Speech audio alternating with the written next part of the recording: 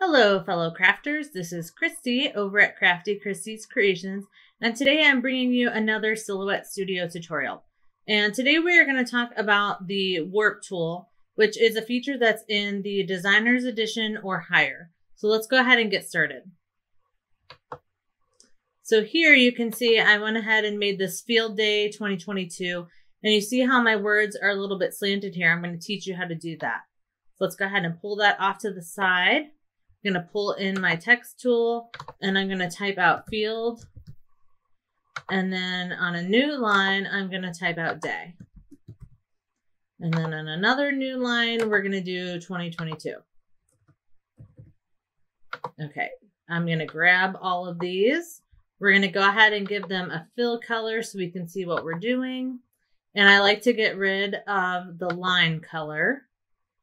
And I'm going to grab, I'm using Mr. Rabbit font. Okay.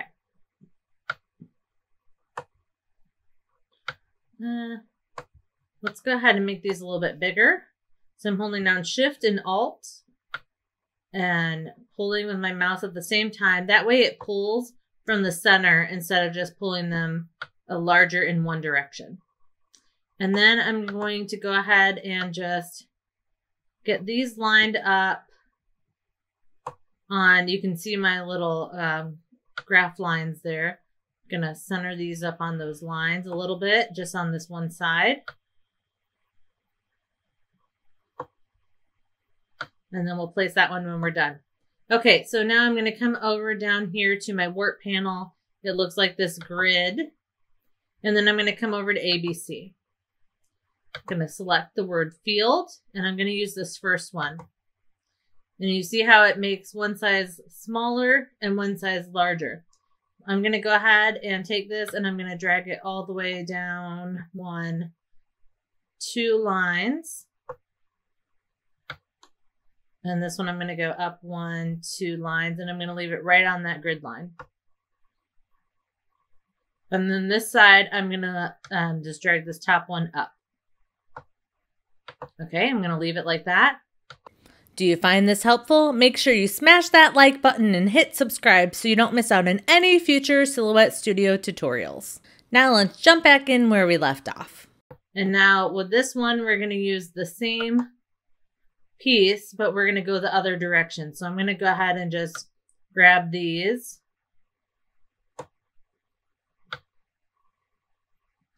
Pull them here where I want them. And then this one, we're going to go up 1, 2, and I'm going to go ahead and pull it out to this same line. Pull this one out to the same line, and then I'm going to go down 1, 2, and then they're the same distance.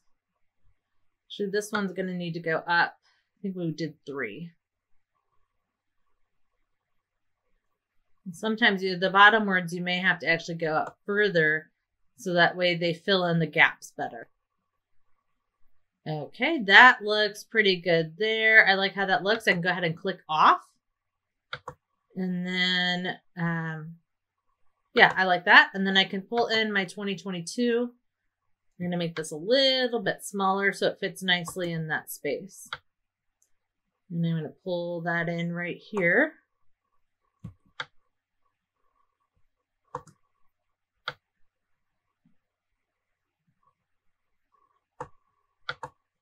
Okay, so that looks really good. I like the way that that turned out. The last few things we have to do to make this ready to cut, it's hard to tell because I went ahead and gave these a fill color.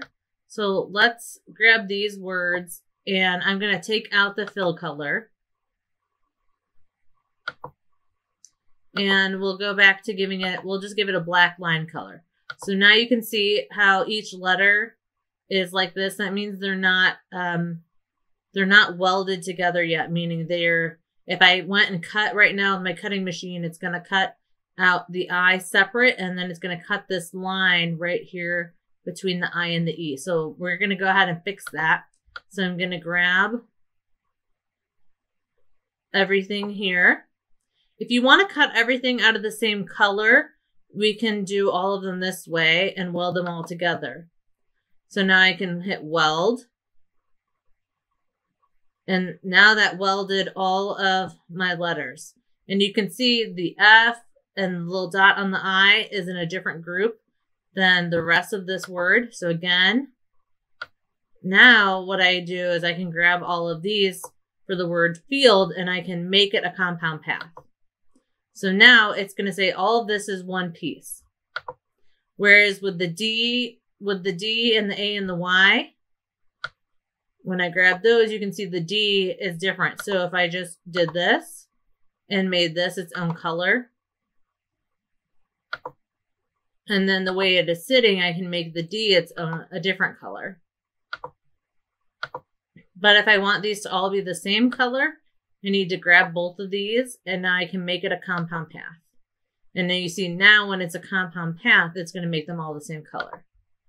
And then this one here, again, we can go ahead and grab our 2022, make it a compound path, and now it'll make all of those words their own color as well.